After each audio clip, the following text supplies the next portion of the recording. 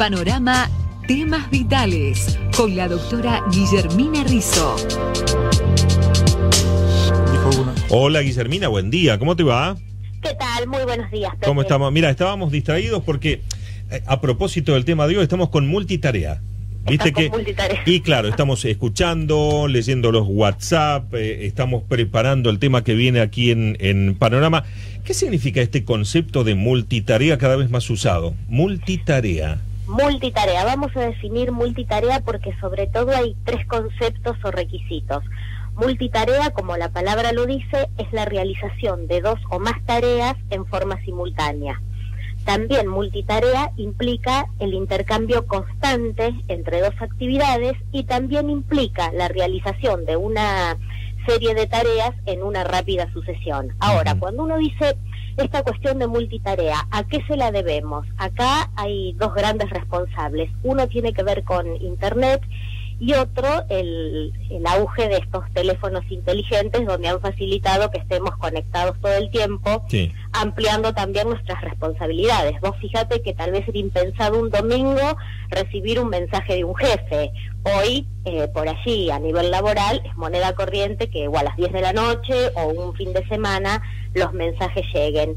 Y si hacemos un ejercicio con los oyentes, seguramente son muy pocos los que están sentados escuchando únicamente la radio, porque contrariamente nos vamos a encontrar que mientras están escuchando la radio, tal vez están o escribiendo un mensaje o contestando algún requisito o están implicados en alguna tarea. Entonces, quienes hacen dos o más tareas a la vez padecen este fenómeno que tiene consecuencias llamado multitarea. ¿Y cómo afecta a nuestro cerebro la multitarea?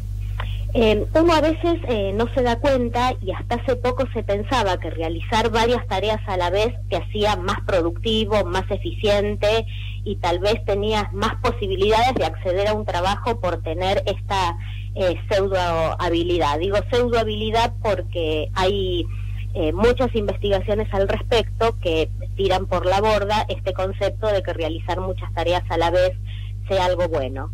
¿Qué es lo que dicen los estudios? Que cuando una persona realiza varias tareas a la vez se va volviendo más lenta. ¿Y esto por qué es? Porque quien realiza estas tareas a nivel de cerebro son las funciones ejecutivas mentales. Las funciones ejecutivas mentales, ¿qué es lo que hacen? Controlan y gestionan todos estos procesos no cognitivos de cómo, cuándo y en qué orden llevar adelante estas tareas. Entonces, cuando vos vas a realizar una tarea, entran en juego, digamos, dos etapas.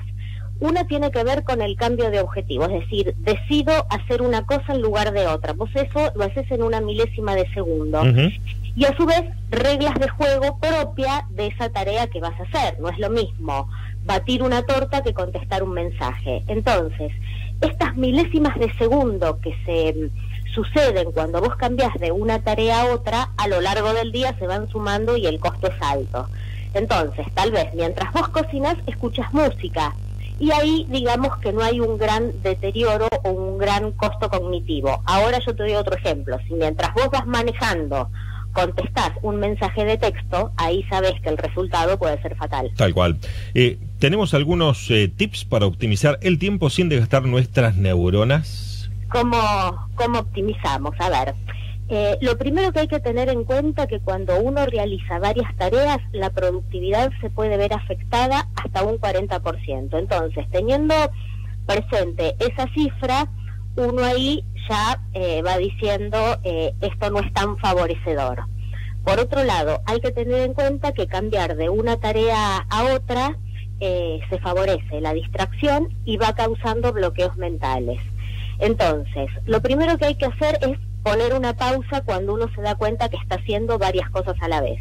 Poner pausa y hacer una rápida evaluación, tampoco pasa por hacer un gran tratado, ¿no?, en torno al tema, y priorizar qué tarea va a llevar adelante primero y cuál va a ser después. Pero lo principal es hacer una tarea a la vez. Esto va a eliminar las distracciones y obviamente el resultado de concentrarse en una sola tarea siempre va a ser mejor. Claro, la va a optimizar, digamos.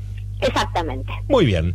Bueno, o sea que lo que estábamos haciendo en la previa al micro, eso de ocuparnos de 3, 4 cosas a la vez, no, porque después sucede lo que ocurrió, que se abre el micrófono y salimos hablando de otros temas que no correspondían. Exactamente, el bloqueo mental. Tal cual. Guillermina, nos reencontramos el próximo lunes. Gracias, buen fin de semana para todos. Igualmente.